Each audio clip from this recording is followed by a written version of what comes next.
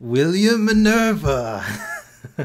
Welcome everyone to Review the Channel, the review. My name is Lobster Magnet. I'm here with my good old buddy Gorogregoro and my other buddy Zavule, who is here to discuss the recently just dropped chapter of Promised Neverland, chapter 41. Yeah, we're getting on this hype train. We are getting on this hype train so much that this chapter is served piping hot from the scanlators, and it has been consumed by us, and we are here to discuss it. Yes. So, what do you guys think of this chapter? Now that we've all right, I just have to say first, fuck that scarf and those goggles. I hate that character design. It's only in for like one panel. I understand that. I understand it's only for one panel. I don't care. I hate it. It's like those terrible fucking pilot version of Naruto goggles. Terrible. It looks terrible. But did you notice they had a separate drawing? I would ever expect out of a bad fucking young adult. They had a separate drawing for They had a separate drawing for William Minerva this time to show off. Yeah, and I'm happy about that. I'm hoping they continue with that because Jesus Christ, I will slap the shit out of someone if anyone even resembling that thing pops up at any point. Or if the kids start dressing like that. I don't care if they have powers. I just want them to get eaten at that point. So you would hate if there was like some sort of badass point where like the demons destroy like the last human city, and then Emma comes in and like she's wearing the William Minerva scarf and the goggles, and she's standing tall after her incredible sci-fi training, and she's going to, bring vengeance upon for the lost city. Yeah, and fuck then, that. And then No. Grown-up Phil, will see Emma like that, and he'll be like, "Where did you get those goggles and scarf?" And she's like, "William Minerva's books." It just fuck you. Fuck you. Fuck you. God, can you imagine that if William Minerva just like turns out to be like the sage mentor character who every living being has a special energy called blank blank, and you must harness your blank blank to become the defenders of mankind. Scarf goggles. Yeah, scarf goggles. You must harness your scarf goggles. But tangent aside, though, the William Minerva hype train, as I call it, definitely, continue to get a boost as this, originally it was kind of like, it felt like the pen was a little underwhelming, but now we're learning that this pen is like a fucking holographic omni tool. That could just do everything, and I'm kind of loving it that there's this code hidden in the books, and they determine which book has the code to break into the pen to its more advanced processing substations. Yeah, all right. I'm willing to admit, pretty cool. I'm getting on the fucking train for that at least, because Jesus Christ, I'm so happy that this is still just one long puzzle game. Yeah, and it's just the kids sitting around doing their deductive reasoning, and can I say those little scarves are so cute? Oh, they're they're in the little chili forest, and they're like, we need to bundle up, and then they have the little cute scene with the sea anemones, and this tells us that we can get water, and it's like, oh, you're being little smart kids and you're surviving. Oh, this is wonderful. But all of that monsters. Then the fucking big badass monster comes and is about to eat them. That's all I really wanted this entire chapter. As soon as it was called Monster Ambush, I don't care. Fuck your sea anemones. Fuck that dude with the scarf and the goggles. Yes, the pen is wonderful. Can you please just eat a small child already? Well, this is really interesting because this is the first supernatural. Well, I guess you could say the tree is the first supernatural thing that they've had to fight, or fantasy thing that they've had to fight. But now it's this is a badass thing that looks extremely hostile and looks like it's ready to fuck some shit up. It looks like it's gonna munch on the kids, and they are completely unprepared. I can't imagine. I really can't wait to see the next chapter because we haven't really seen them directly deal with the demons or anything on par with that directly. Yeah, and that's when Norman's gonna show back up with his Bankai Spirit Bomb Rasengan.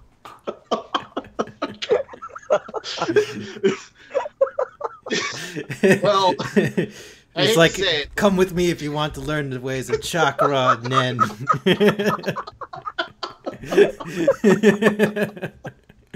If there ever is a point where that's going to happen, like, this is probably the closest to it. But like, everything implies that we'll see something clever and smart, and they'll use some sort of deductive reasoning to determine that, like, although what's really interesting about it is that it kind of resembles the demons, but it doesn't have, like, their signature little two-eye face mask doohickey. Yeah. So, like... This could be a William Minerva monster. No, I think mean, maybe they're like... You know what I mean, like from the books, the William Minerva books. Yeah. Well, we didn't get any foreshadowing of other monsters yet, except for those sea anemone water cacti things. Yeah. So I don't know. I feel like it's credits to my theory that, like, you know, quite possibly, you know, all these like monster beings are fighting to eat the kids to get intelligence, and maybe this is like another feral version of, like, that's not the demon monsters, but something similar from like a different faction. What I'm kind of hoping for here is something reasonably intelligent on the kid's part. Like, maybe, I don't know, the most obvious choice seems to be luring the thing and then basically playing bullfighter with it and dodging out of the way and dumping it back into the hole with the plants. Yeah, that's the most reasonable thing. That feels like, you know, considering the setup, that would be the most earned, and, like, you know, wouldn't Norman coming in. God, I almost want to pay the cat to, like, make this drawing of, like, the Norman coming back to life as, like, the most character ever, where he has a sword, spiky hair, like, maybe, I'm trying to think, how much other shit can you, like, throw on him? You have to to have him pronouncing like Bankai, you know, Bankai, and holding a the sword is the Bankai, isn't it? God, I'm so happy I never watched Bleach. Well, he to have him come in, like, make him like Mr. Anime would be like, I'm trying to think. He'd have to have spiky hair. He'd have to have like a sword. He'd have to have either some sort of gi or robe kind of costume, and maybe some sort of sci-fi doodad, like you know, either gi or robe. Or Akatsuki cloak. I was gonna say some sort of like ridiculous Final Fantasy inspired getup with too many zippers.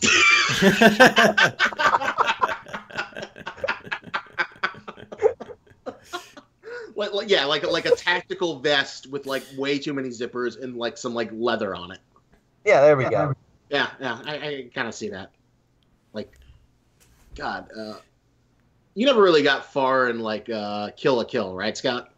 Oh, I finished it. Oh, you finished it? All right, so a while ago, yeah. Oh, I always thought you were like a few episodes, but never finished it. You remember Nudist Beach? Yeah, you remember Nudist Beach? Yeah. Yeah, it's something like that with more zippers. So, like that with clothes. Yeah, with a little bit more clothes, a little bit more clothes, tactical things, bondage leather, lots of zippers, some sort of like really cool laser sword, and wait! He needs to have lost some kind of body part and had it replaced with cybernetics. Yes.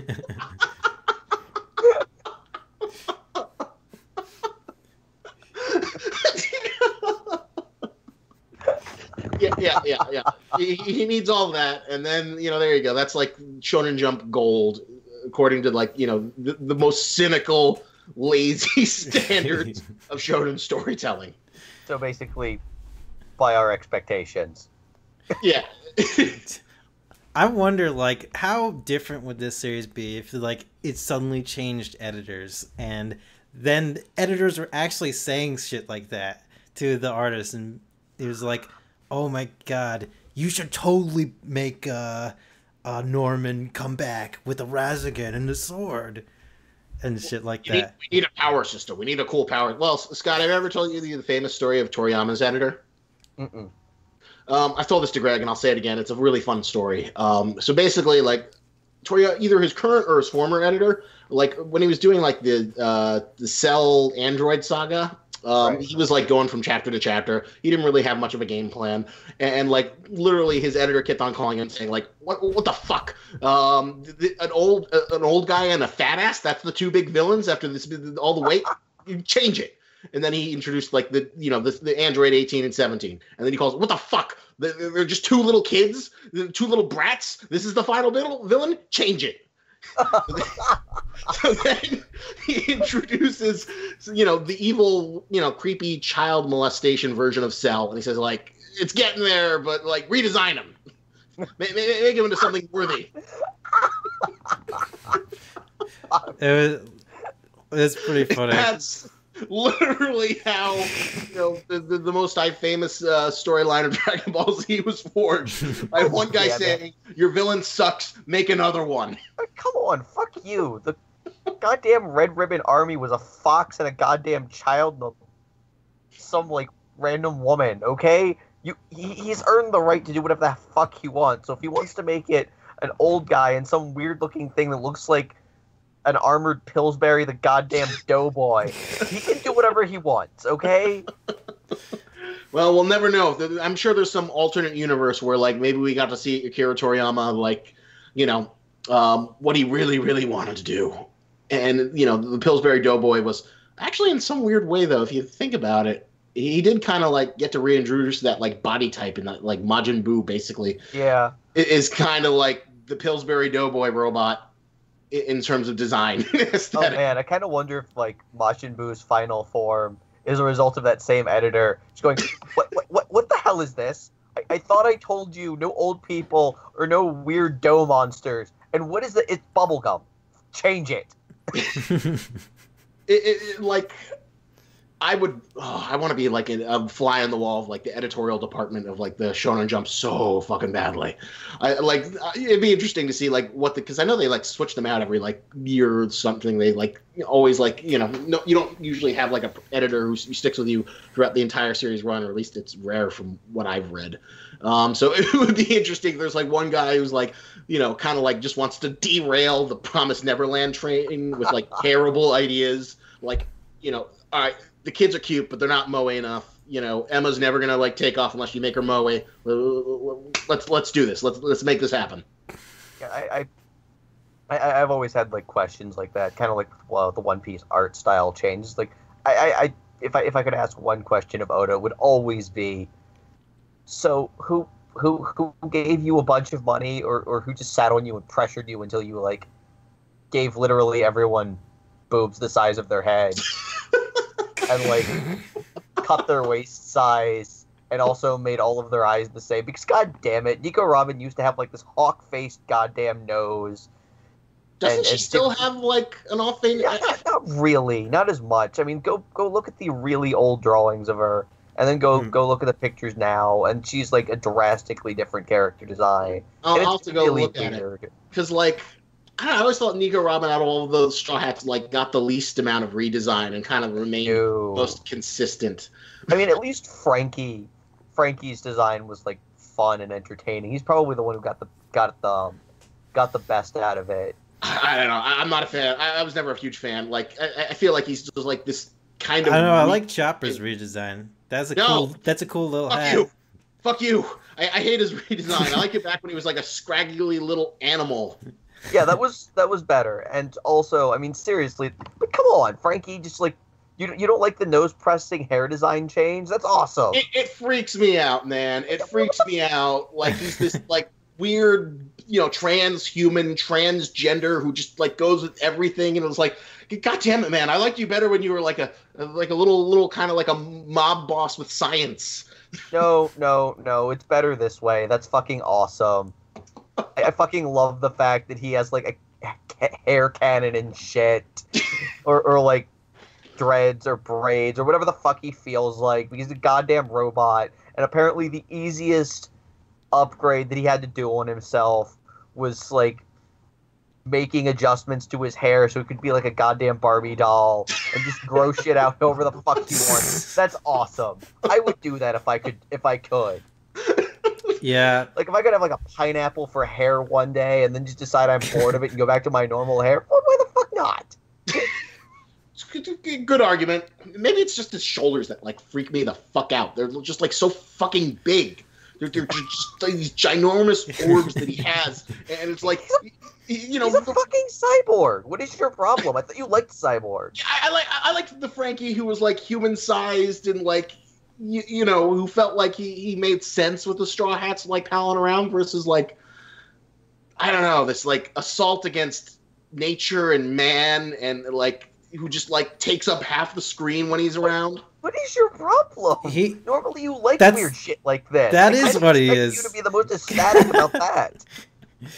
But I mean, I really like Frankie's redesign in One Piece, but how am I even having this argument with you? I would expect to be taking your side of the argument. What the fuck is going on? Yeah, it's kind of weird. It feels like something that you would hate and I would like say is awesome. Like, oh my god, he's got little hands that like go inside of his bigger hands. I fucking love that. Fuck you. That's awesome.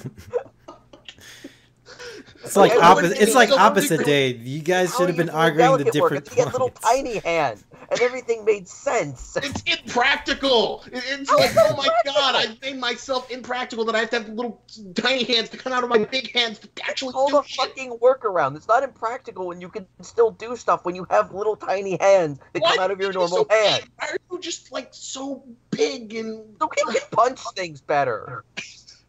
It's true. He can punch things better. It is true. I don't know. He just like scares me. There was like something huggable about the like, you know, the old Frankie, and the new Frankie just isn't quite that huggable, and he just like, how is this freaking takes you out? So much space on the ship. He does take up a lot of space. He's probably more huggable. Okay, he's dropped like the weird like pervert thing and just fully embraced the fact that he's just fucking weird as shit. I'd be more willing to hug the new Frankie. Especially because I get to boop his nose and also change his hairstyle. I'm really on board with that. I'm kind of amazed that like there isn't like merchandise for that. Some sort of super toy that like changes hairstyles. Holy crap, did we get off track? Yeah, we did. The point is, though, that like so far, Promised Neverland. You guys should just like stare at a page of like Promised Neverland just to make sure that you guys don't. You guys don't. Should we just change the format to go page by page next time? We don't do this shit. We'll experiment. We'll experiment. This is still. Maybe the commenters should let us know if they enjoy getting this fucking off topic.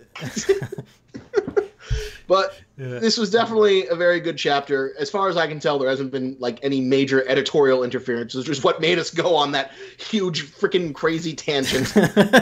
Yeah. Anyway, so I am still really curious to see if William Minerva is going to be the good guy. I mean, so far it's kind of been like, even though it's a really nice, refreshing change of pace for the story and the way everything is panning out, I'm still not sure if we're ever going to get that, oh no, everything was a double cross kind of thing going. That deeper. I really like that theory where, you know, William Minerva was like actually a competing like farm that wanted to like lure the kids to another farm so they would get the better produce.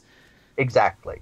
That'd be still really sick. If that was we kind of had something like that with Ray, and I was really curious. It's like, oh man, maybe he's gonna be evil, or a triple agent.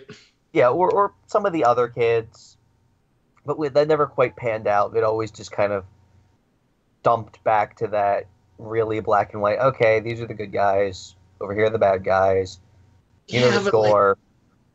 Like, I mean, it would be an awesome storytelling development, but I just feel like, you know, in some ways, you know, over like a course of time, you get a sense of like what the series wants to be, what its tone is, what feels like a good tone for the series. And it feels like to me, like it would be such a betrayal of the sort of sense of spirit and of adventure and optimism to like have William Minerva turn out to be evil. Yeah, I know. I just kind of want a William Minerva Red Wedding. I don't know why I'm so invested in seeing some of these kids die, but I really kind of want to see some of these kids die. They are so like many fucking children. they are so and innocent and adorable. It just I don't really care about half of them. And I just want to I just want some kind of character arc where like Ray and just like has to like come to terms with the fact that like even though Norman sacrificed himself and you're trying to save everyone, that small child just got mauled to death by a giant monster that came out of the woods at the end of this chapter.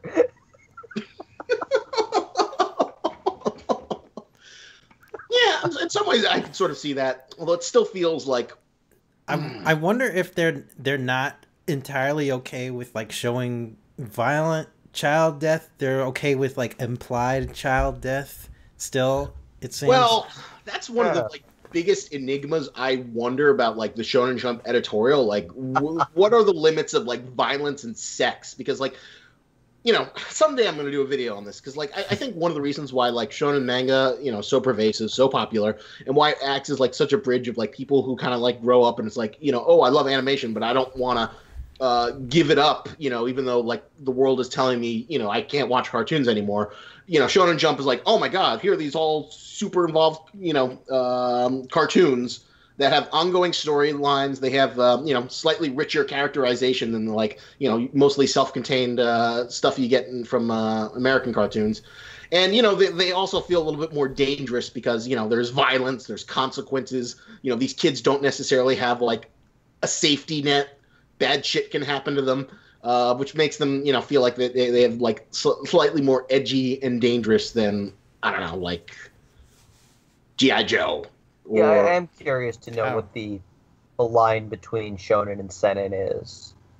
Yeah, because it's really interesting. Because like I don't know, there's some pretty violent fucking shit. You know, I've seen in shonen manga, but like, you know, there's always like doesn't get too graphic, but you know, every now and then, you know, I see something in Hunter x Hunter, and I'm like, what the fuck? You know, someone like decapitations. Like yeah, decapitated or twisted into this horrible aberration of like a human you know, pretzel. And I'm wondering, like, what is too far and what is not far enough? And the sexuality thing, like, confuses the fuck out of me. It's like, oh, you can have panty shots. Oh my god, look at the girl in the shower. But, you know, they can't have them kiss until the end of the series, or you can't have them make out or whatever, or...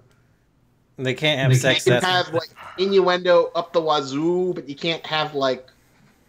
They can't have sex either. I don't think. Freeform CW level of sex. Yeah, I don't know. So yeah, I would kind of be interested in knowing like exactly what the editorial staff is going like. Okay, so you can cut that kid's ear off. Yeah. Because that's for the good of the story. But no, I really don't want you having a giant tree monster eat one of the little kids. If you could just cut that out, that'd be great. Maybe introduce somebody who saves them. Yeah, he has a scarf and some goggles or something.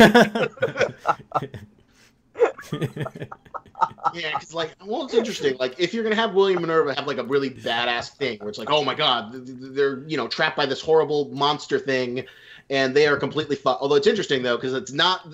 That's why I think it's not the demons, because like we saw the like hunt hellhound things, and you know, obviously it's a completely different design, more muscular, doesn't have like the signature triangle headpiece thing, and you know, I think this is a monster from the wild that they're dealing with.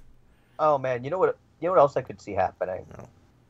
Since we already have the demons hunting for them, I could kind of see the demons stumbling onto the children in the middle of that attack, and then being forced to go fight this giant wilderness murder monster because they want to protect their produce, and that's how the children get away. And that's how the children make a getaway from it. Because the demons have to like protect the children from the other monsters. Yeah, I like that. I like that a lot. Like either that or the demon or the thing falling in like feels like the most acceptable forms of like you know, where this should go or where it could go, and it feels like natural with everything that's been set up so far versus like, you know, an ass pull. It's so funny. It's like we have this like I have this like unspoken gambling game where it's like, you know, oh man, I love the series, but like how's it gonna fail? Yeah, how's it gonna fail? 1 in 4 chance. You know, here are all the terrible story options. I can see it going down. 1 in 4 chance this week. We're gonna see if it goes on. Oh, it made it. We're like on like a really like high winning streak right now with this series. Yeah. We've been like rolling 6s, rolling 20s, whatever analogy you want to use for your gambling or dice. Yeah, it's been consistently consistent and strong. And it's kind of funny though. Like I feel like there'd be more hype for this, but I feel like it's been sucked away by the Attack on Titan season run, as well as I don't know, other things in the anime community. But well, all it really needs to like catapult it to the stratosphere is like one good season, and you could probably like get a good 12-episode season out of like just that first arc of them getting out. Yeah, I could see that. They haven't done an anime yet, have they? No. Like generally, the rule of thumb that I've seen, like in Shonen Jump, is that like usually it has to have been serialized for more than a year. And what's really interesting though is that like we're seeing less of like, you know, the bulk adaptations where it's just like, you know, we're gonna keep on making this until it's dead and we run out of manga material. It feels like studios are getting a little bit more cautious when they're doing like, you know, smaller seasons as opposed to like something like Naruto or Bleach, where like one studio like Studio Pierrot or Toei Animation just like keeps on making it till it ends, or death or cancellation. Until death do they part. Or yeah, until death do they part. I have to say I am kind of a fan of fewer filler arcs, because sweet Jesus, some of those are dumb. Oh god, they're dumb. Although, actually, that reminds me, since you're going through whatchamacallit, One Piece with Katie, there's this really interesting website I found called One Piece, where basically what they do is they do like a Dragon Ball Z Kai with One Piece, and they like basically cut out anything that's not in the manga to like try and, you know, create a more manga style pacing. Huh. I'll send you the link after this. Yeah, that'd be interesting. Yeah, because we got to the Alabasta filler piece where there was that fucking sand ship and the people with umbrellas on their heads, and we were just so done with it. It was like, this is the stupidest thing I've ever seen. Okay, just look it up on the Wikipedia page or the One Piece wiki. Okay, we're gonna skip this many episodes because this is stupid as fuck. So I guess I would be really happy if Promised Neverland really avoided that if it ever got serialized. They just have seasons, as opposed to like, oh no, what are the children going to do? They have to help these magical glowing lizards who track these bugs that they need to cure this one small child that's been with them the entire time that you've never heard more than 2 words out of, because he's sick because he was stung by this magical rose. And also the demons are lost. That sounds like really classic filler right there. For 3 fucking months. As sad as that is, that sounds like actually a filler arc storyline that they would do. God, filler's the worst. It's like fucking expensive fan fiction. It's always like hand-strung by like terrible guidelines of you know, not to like break the universe, but you know, you can't do you pretty much can't do anything interesting. Oh god, it's not even fan fiction. It's story by committee, and that's terrible. I think the most interesting story by committee. I don't know. I always found the One Piece fillers a little bit more tolerable, just because like One Piece is a little bit more licensed to be goofier than some of the other show series. But I mean, it's still like inconsequential and terrible and boring, and you know. I think the best thing they've done with it so far has been the Davy back arc. It was the thing that felt the least like filler. I agree with that. Well, Davy back arc was like such a little fun little, you know, let's just be goofy and have fun with it. Yeah. Oh god, you know what else I could see as a terrible fucking filler? What is it? Hopefully never happen, is an entire filler arc of them reading the goddamn books to the children. Something completely inconsequential that will never happen and will never be brought up ever again. And an entire arc of that jackass in the goddamn goggles and scarf, like going on magical adventures while the children sit around the fire and like eat soup or something. and all you want to do is really just bash your face in against the wall because you don't care and you understand that this will never come up, nor will any of the adventures actually play into the story. Yeah, that's probably the most like logical filler. I could see like Scott, like you're just banging your head in frustration. I really hope studios will never ever turn to filler like that ever again. Like I want to see the evolution beyond fillers. I think like studios. I think a lot of studios have learned from like the lessons of Naruto and Bleach. Like filler can be really detrimental to the fucking series. Really, really, really, really detrimental. Yeah. Like I like these shorter like episodes. Self-contained seasons. Yeah. Yes. And that they're just like time frame. Yeah, that's why I feel like, I don't know, someday, who knows, it'll take a Herculean effort. I want to drag Scott onto the My Hero Academia hype train. But it's like it like hits a certain sweet spot. I think they're gonna hit a certain sweet spot, I think, maybe one day with the animation. Yeah, or eventually, there'll be like 12 or 26 episode seasons, see how well it does, and, if there's more material, keep on adapting it to the end. Although probably, like, the best long-running shonen adaptation was probably the Hunter x Hunter, though, in terms of, like, it was 114 episodes. It was one every week for, like, 3-4 years, and the quality was, like, really, really consistent from one episode to the next, and there was no filler whatsoever. Oh, that's impressive. Yeah, it was completely 100% based on the manga. It was a really good adaptation. It had a consistent quality across all of it. And, it was a really, really good example of, I guess, doing it right. Just, taking the material and not stretching it longer than it needs to be. I think it helped, though, that they had, like, enough material to just, like, run through it without any gaps. And, they had a decent enough ending point to, kind of not give everything a truly satisfying conclusion, but like the best ending you could probably ask for. Yeah. Even though the series isn't over and it's, continuing the incredible battle of hiatus x hiatus. Which I hear there's going to be Hunter x Hunter Another coming out hiatus. soon. And we got to review that shit when that comes out. We're definitely doing Hunter x Hunter reviews when that hits again. Although it's funny, Scott, though, if you go online, there's like this infamous chart now where they basically have the entire publication cycle of Hunter x Hunter from like 2007, and they have like all the weeks of the year marked, and then there's red weeks, and then there's blue weeks in terms of its publication schedule. Because Togashi kills himself, and apparently, from what I've read, he doesn't like use any assistance, which is why it's so.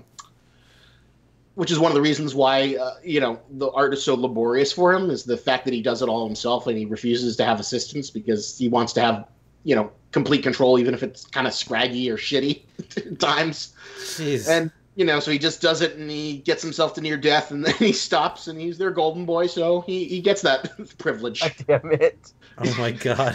Which makes you wonder, though, like, wouldn't it work so much better if he just, like, let someone else do the art? But yeah. I don't know, but the interesting thing about Promised Neverland, though, it's like an artist-writer duo. It's not one person. And actually, like, if you look up the artist, Ponzu something or another, I'm butchering the name, but he has a lot of interesting artwork, art books out and about, and a lot of interesting, cool shit. So, I think we've had a fun discussion, a lot of digressions, a lot of analysis. Excited about the William Minerva pen. I'm so happy that, like, the coordinate thing was basically confirmed, although that seemed pretty obvious. 8 out of 10 episode for me. 10 out of 10 or, for you, Greg? 8 out of 10. 8 out of 10? Yeah. For this chapter. 8 out of 10 for me. I don't know. I guess I'll give it a 7 out of 10. I was entertained, but... The goggle, the William Minerva design for the non-goggles didn't boost up the score? No. I just really want to see a child be mauled. Wasn't Ray threatening to self-immolate himself enough for you, Scott? See, that would have been a 10 out of 10. Like if one of the children had left himself behind, doused himself with gasoline and lit himself on fire and threw himself at the monster as like a snack.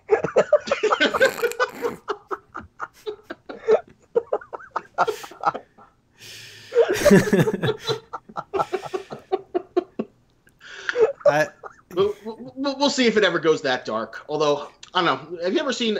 I told Greg about this. Have you ever heard of Akame ga Kill? No.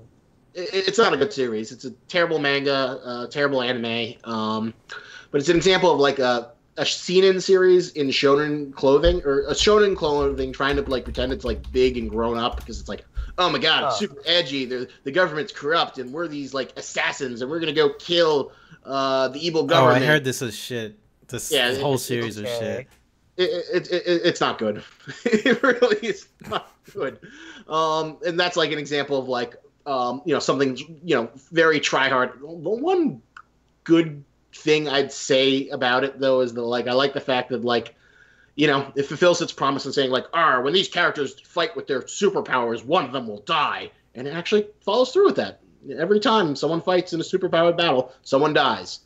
Whether it's Hooray! a good guy or that goes a That says a lot coming from a shonen series, right? Well, remember it's seinen, but it basically is the ethics of a shonen series. Okay. God. All right. But like that's an example of like forced grit and grime that like I don't know. It would be fun to see a kid get killed, but I guess it has to be in the right circumstances. It has to be earned. Yeah. Because like I would hate to see this like go into like grim darkness because like the tone is like so perfect between fanciful and kind of menacing and mean.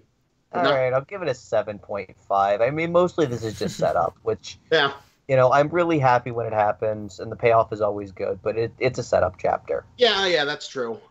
Maybe I'm just like giving it a higher score because I like that monster at the end. God damn it. And like I'm excited. These like kids like don't have analytical problems where like the biggest thing is like, oh my god, here's this woman. We got to figure out how to get up this fucking wall. No, it's a fucking rampaging murder muscle monster that is going to tear you apart, and you've got to do something smart. Oh my god, you know what they might happen? They might do their like game of tag. Okay. Yeah, I was thinking of that I can actually. see that. Yeah, like they cover their tracks and they like maybe climb up trees and scatter Although I do or some have shit. one important question. How did no one hear that thing moving around? Well, Emma and Ray did for like 2 seconds until it burst through. 2 seconds. I feel like that's like the equivalent of the fucking Terminator movie where that giant goddamn robot somehow snuck up on the house and tore the goddamn roof off and shit. Like, how did you not hear that? I mean, I can hear a bus go by. Did anyone not hear the giant murder robot? Anyone at all? Oh god, Terminator Salvation, right? I remember that one. Yeah. You actually got around to seeing that? Oh god, that was years ago when I was living with my parents. They rented it, and I was just angry with them the entire time. Yeah, Terminator Salvation's a pretty fucking shitty movie. And yeah, I remember that scene where they like it's actually not a terrible robot design, but then it just like rips it off. It's like, I'm here, bitches. I'm here to take humans. Why are you here? There was no like ground rumbling or anything. It's just like out of nowhere. Like, fuck you. That was completely. So yeah, I'm a little confused about why no one heard the giant murder machine sneaking up on them, and that thing did not look like it was being quiet. Well, like, it looked like it had a good old head of steam behind it. Maybe they'll explain in the next chapter. Maybe there'll be actually a good explanation. Maybe it was a tree that, it was disguised as a tree and it just burst out of the tree or something like that. Well, one bullshit excuse if they don't want them is like maybe the tree like shot a pheromone and it gave them their worst fear and they're all hallucinating right now. Oh god, I hope not. Yeah, that would be kind of. I don't know about that. Let's just like accept it as it is now. It's a manga panel. All right. I can't really do like the T-Rex. Oh my god, what's that rumbling as effectively versus like holy shit. That's fine, some splash fine. page. I will tolerate it for the moment. But yeah, all right. 7.5 out of 10. I'll go with that. All right, cool. Anything else about this chapter? I feel like we've milked a lot from this. I think we've milked a lot of content. Yeah, I think that's good. Yeah. So hold on a sec. Anyone watching this video, thank you for watching. Hope you enjoyed our fun banter and camaraderie. We'll be here next week as we roll the dice to see if like the bad storytelling. we roll the anime dice. yeah. Roll the manga dice to see if any of the bad storytelling we're afraid of. Like I'm trying to do a thing. I don't care. I'm trying to talk. Okay. Well, this is probably a signal then. Yeah, this is a good point to head off. All right, so thank you for watching this video. Thanks for being with us, Scott, and we will see you next week. All right, see you then. Sorry. That's all right. We're waving. All right. We're waving. Bye. All right. Bye.